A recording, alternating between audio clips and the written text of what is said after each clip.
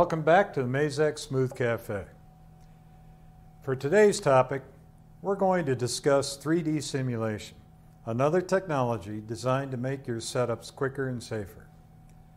To me, this is by far the best tool in our control for increased confidence when it's time to press cycle start. At its most basic, simple line graphics, as shown here, are standard on all of our smooth controls. This simple tool is very useful and can really help your comfort level, but the Smooth G and the Smooth X controls offer much more. By using the power of Windows graphics, these advanced controls can simulate the entire machine, including covers, turrets, tools, fixtures, and anything else that could be in the cutting environment.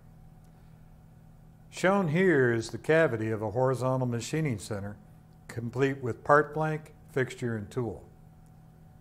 The tool can be just a basic round shape, or you can easily define the tool model and tool data.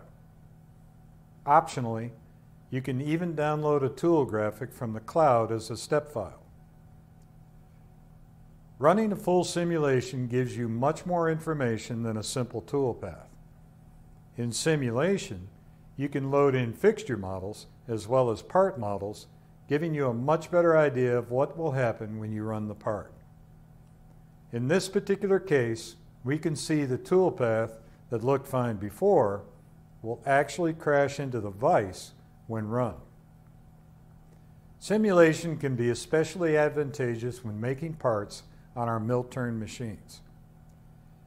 Use it to make sure the turret fits everywhere it's needed, or to make sure tool clearances are long enough, or to make sure everything is clear when picking parts from the main spindle to the second spindle. Custom fixtures and part blanks can be made in CAD and imported as step or parasolid files for stroke and clearance fit. Fixture and part pieces can be added in 3D setup as necessary.